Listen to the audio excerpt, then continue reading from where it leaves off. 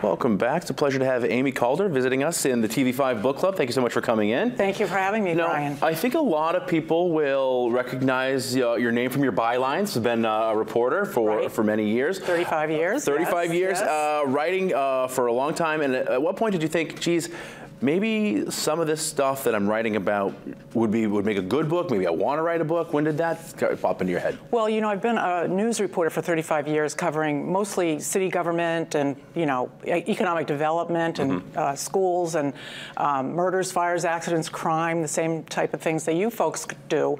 But I was asked about 15 years ago to write a feature column, and I thought I would focus more on, you know, human interest things, nothing that I was covering in the news, so that there would be no conflict of interest. So I write a feature column that comes out every week, and along the way, people said to me, readers said, hey, you should really put these in a book.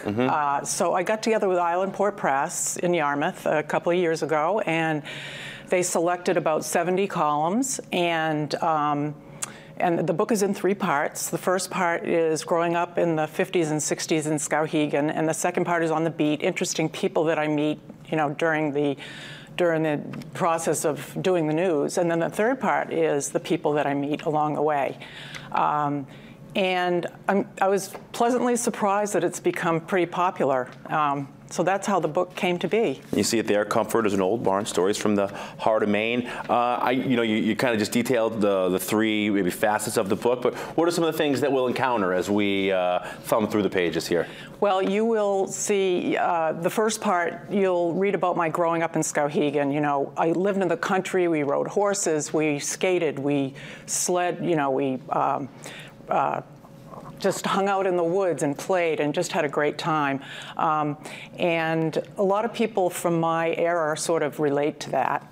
And so you'll see that. And then the second part, you might read something about the way the newsroom used to be 30 years ago as opposed to now. Just interesting things that I've come across. And then the last part are characters that I've come across, just people doing fascinating things, or, you know, giving to others, or homeless people, that kind of thing.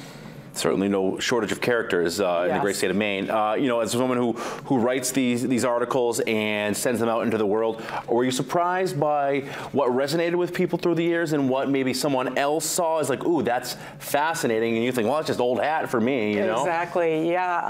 I thought, you know, if I sell 5 books, I'll be happy, and I'm just really happily surprised at the response. It's been really fun. I've been on a book tour, you know, speaking at libraries and historical societies and bookstores and various places, and people are just wonderful. If somebody wants to pick up the book, where can they acquire it? Quickest way, I think, online is islandportpress.com. You can get it at Barnes & Noble. You can get it at all the Sherman's bookstores. Yeah. Islandportpress.com, a nice spot there. So, okay, so this one's out.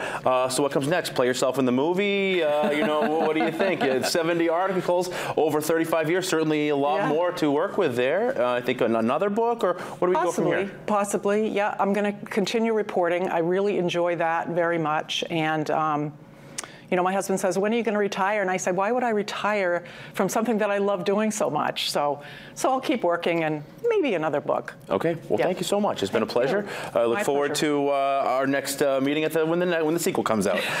If you want to see an interview like this again, or some of the other fascinating things that we do here at WABI.TV, yeah, I'll be so boastful to say this was a fascinating interview.